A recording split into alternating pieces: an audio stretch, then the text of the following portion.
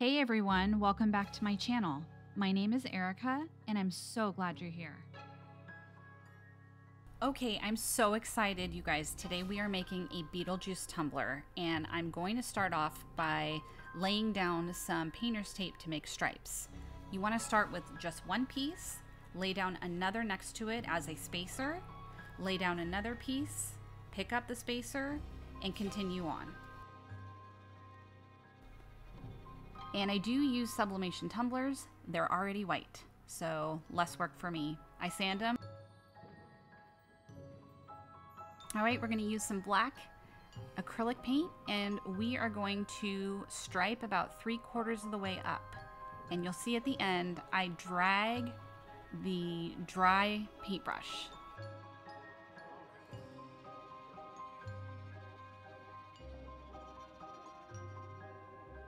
Just like that.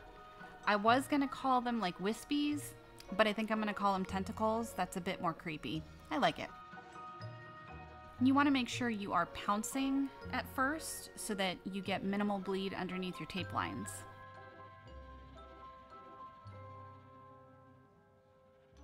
Okay, and we are going to put a second coat on here.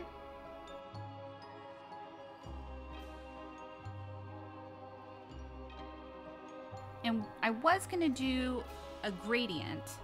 Now, I decided that it looked really cool when I dragged my paintbrush, so I did that instead of the black to white gradient. And we're removing the tape, and then we're going to retape what we just painted. I did seal this with a spray sealer, so you want to do that first so you don't pull the paint up.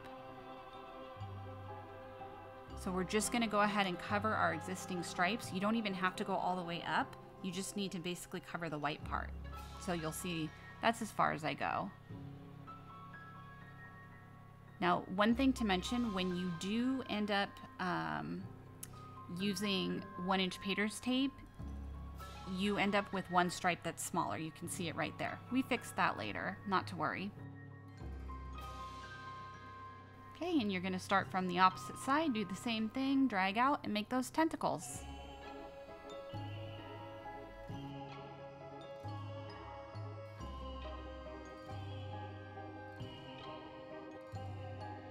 I also go ahead and I paint the bottom of the tumbler. I decided I wanted that to be all black. I will be glittering it later.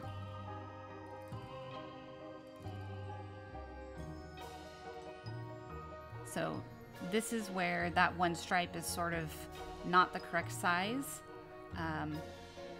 The good news is because the black runs into the black, we can fix it that way. So once I pull the tape up, I just go ahead and fill in. All right, and I did get some bleed through of the black paint, so I go ahead and go in with a Posca pen. Most of the spots are just fine. No one would have noticed it, but I noticed it, so I wanted to fix it. There were a few really big ones, but mostly it was all right.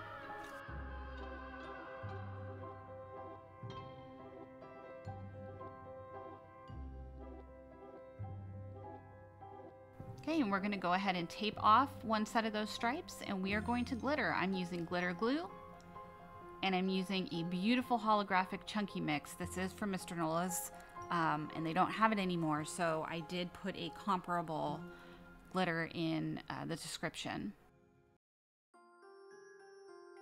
So you just give it a nice even coat, and then when I get to the little tentacles, I go sideways, you can see here with the paintbrush. I didn't want it to be solid glitter. I wanted it to kind of trail off just like the little tentacles do.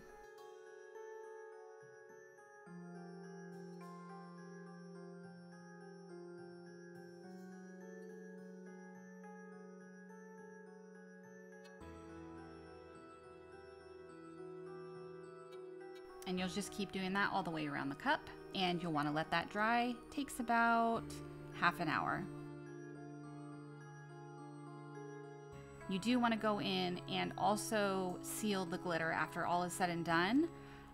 I just use a mixture of the glitter glue and water, about 75% glitter glue, 25% water. For whatever reason this time it didn't actually keep the glitter from moving. all the way. I'm not really sure what happened there, but usually that works really well.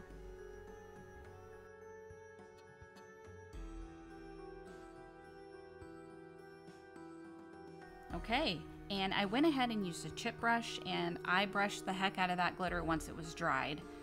And then I also wrapped it in some parchment paper and pressed the glitter down. So as a result, it's nice and flat, and I don't have to use a ton of epoxy. I think I probably only used about 15 milliliters here, and that was plenty. But you can see on some of the white parts the glitter did travel. I just used my gloved finger to kind of take those off. I didn't care about the smaller ones. I just wanted to make sure the bigger bits did not end up on the white part.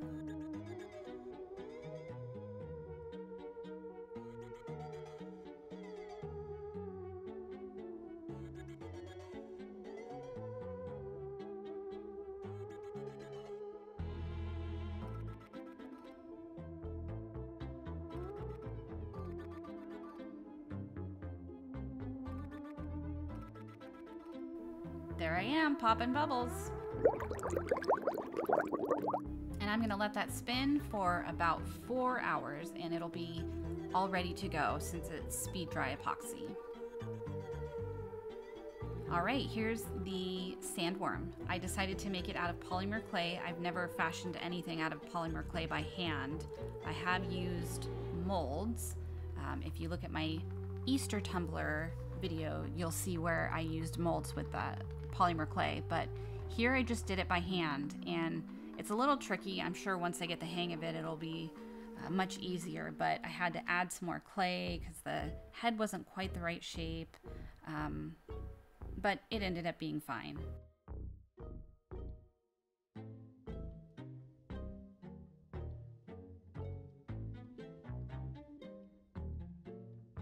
And as my many crafter friends across the pond say, this was a bit fiddly. So I ended up messing with it and messing with it and messing with it, trying to get it perfect. And again, once I get better at it, I'll know how to sort of smooth things out in a better way, I'm sure. But it did take me forever.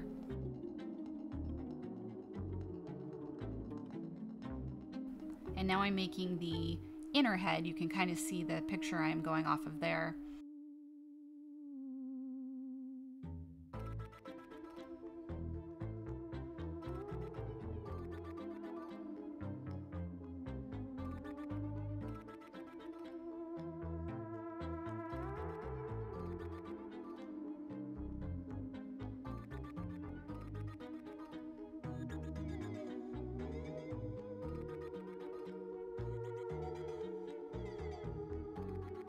And I do need to make teeth for this guy, both of his mouths, so you'll see how I managed to do that a little bit later on. And I'm just shaping it a bit now, and I'll go ahead and make the tongue. But you'll see the thicker part of the head right before the mouth starts to open. It's not thick enough, so I do go in and add a little bit more clay sort of on the top part, and that worked pretty well.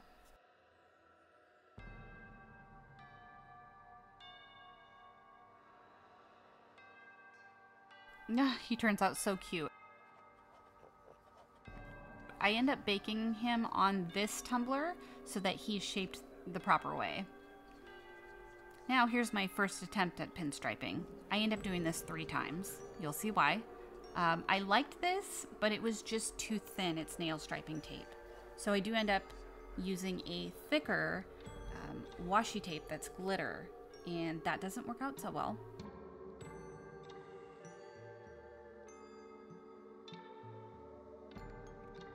So here's the new washi tape. It looks great.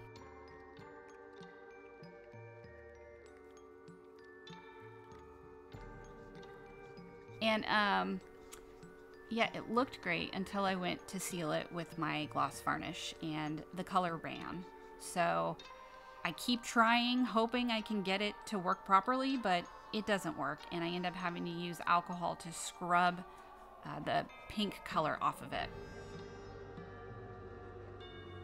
Okay, you can see my sandworm. He's all baked.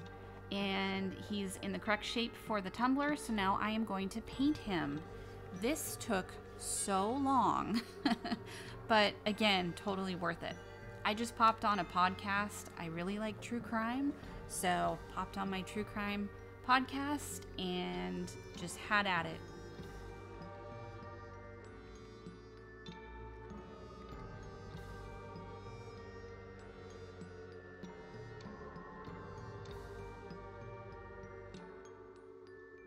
When I get to the details, I do use the acrylic paints and a nail art brush. They are incredibly small. And I use that for pretty much everything except for one part on the mouth.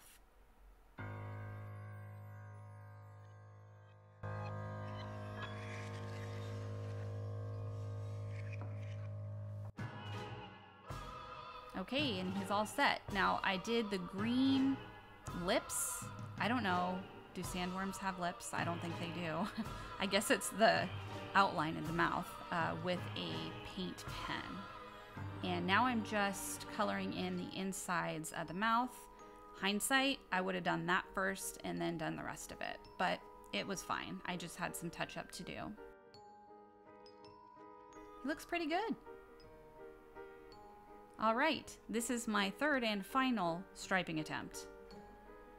I end up just using my Cricut to cut some purple glitter vinyl.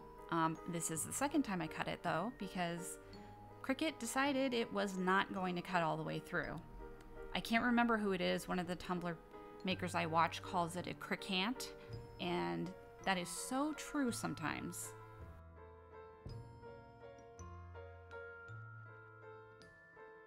Okay, and I am sealing in those pinstripes with speed dry epoxy. I did pre-seal them with that gloss varnish. You don't want to get any lifting. You've spent all this time on this tumbler, and the last thing you want to do is have your pinstripes sticking up at the ends. Here's how I did the teeth. I rolled out polymer clay flat, baked it, and I'm going to cut strips of it and make little triangles for teeth. They're different sizes because the inner mouth is much smaller, so I do it twice.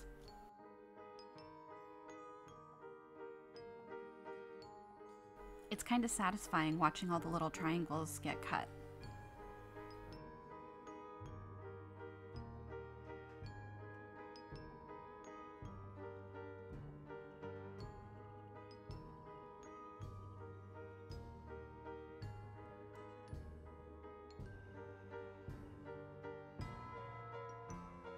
And I'm just checking the size, and now I'm starting on the bigger teeth for the outer mouth. Same thing.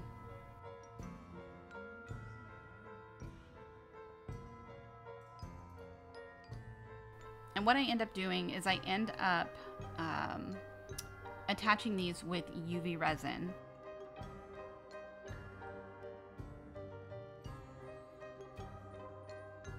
And I just sort of flash cure it for about 10 seconds, tack it in place.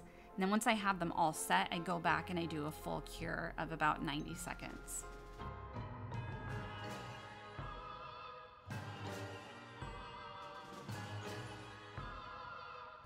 And yes, this went as slowly as it looks like it did. And now I'm making my first decal. I end up redoing this because if you look at that sort of light green color, that is glow vinyl. And I did not find out until after I'd finished everything that the entire roll does not actually glow. I don't know what happened. I've never run into this problem with tech wrap vinyl. Their vinyl is fantastic, so that was super surprising to me.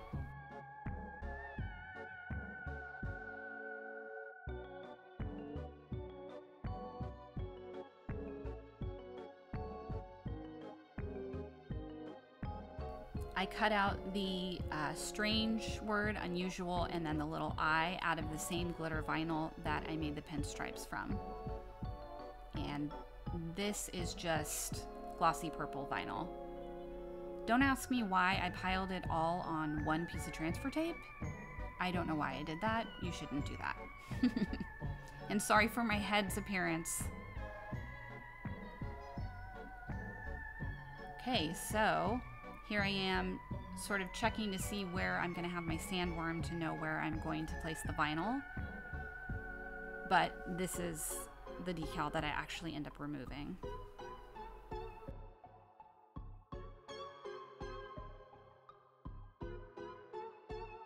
And I have a piece of painter's tape on there. I'm using the hinge method where I tack it down on one side, pull back the paper backing a little bit, cut it off, and then I use my squeegee to lay the rest down so I avoid bubbles.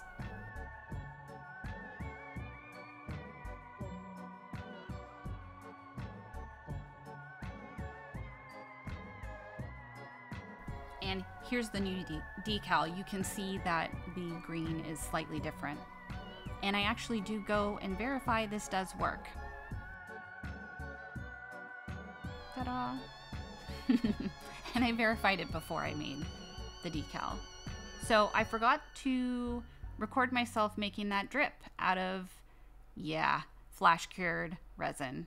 Not a great move. So I sanded the crap out of it and I end up putting another drip over it. And here's what I'm using: glow-in-the-dark powder, white puff paint, and neon green paint. And I'm going to put that little bag of confetti on there as soon as I'm done with the drip. I've had this confetti for well over a year, and it is Beetlejuice confetti listed in the description. So, like a genius, I didn't record myself doing this drip either. So I was just showing you that I placed it along the top with my silicone tool, and then I would hit the tumbler on my hand in order to make those drips move a little bit further down the tumbler. You don't want to do it too hard because then you'll have drips coming way down the tumbler, and you don't want to cover any of the hard work that you did. And you can see my silhouettes on the back. I just used that same glow-in-the-dark vinyl, and then I used the plain purple glossy vinyl on the top of it. And I do show you when it's all done. And if you see how puffy that paint is, I'm going to tell you a secret. After you have done it, hit it with some steam. I just used a little steamer I have for clothes, and it puffs up really well. And here she is. I'm so happy. I am so excited. I cannot wait to use this tumbler. It came out so much better than I ever imagined it would, and it was lots of hard work, but so worth it. And there is even a cute little Easter egg on the bottom that you'll see right now. Thank you guys so much. Don't forget to like, comment, share, and of course subscribe. Thank you so much for being here. Take care, be well, and I'll see you soon.